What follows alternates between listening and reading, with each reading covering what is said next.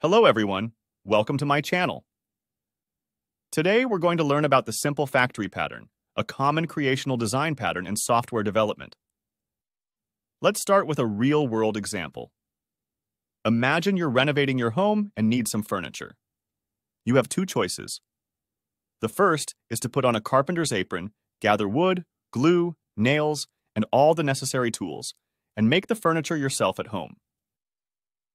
The second option is to contact a furniture factory and have them deliver ready-made furniture to your home. This way, you don't need to learn how to make furniture or deal with the problems that arise during the process. The simple factory pattern is similar to the second option. Now let's look at its definition. In simple terms, a simple factory generates an instance for the client without exposing any instantiation logic to the client. According to Wikipedia, in object-oriented programming, OOP, a factory is an object for creating other objects. Simply put, a factory is a function or method that returns objects of varying prototypes or classes from a method call, which typically creates new objects. Now, let's look at an example of a simple factory implemented in Java.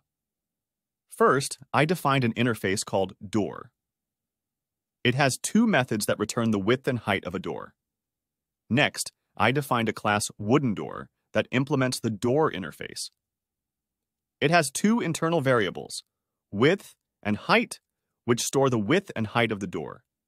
It has a constructor that takes width and height as input and initializes these two instance variables. Then, there are two methods that read width and height. As you can see, wooden door is a concrete implementation of door. Finally, we define a simple factory class, doorFactory. It has a static method, makeDoor, that takes width and height as parameters. This method returns an instance of any class that implements the door interface. Inside the method, it creates a new wooden door instance and returns it. Let's look at an example of using this doorFactory.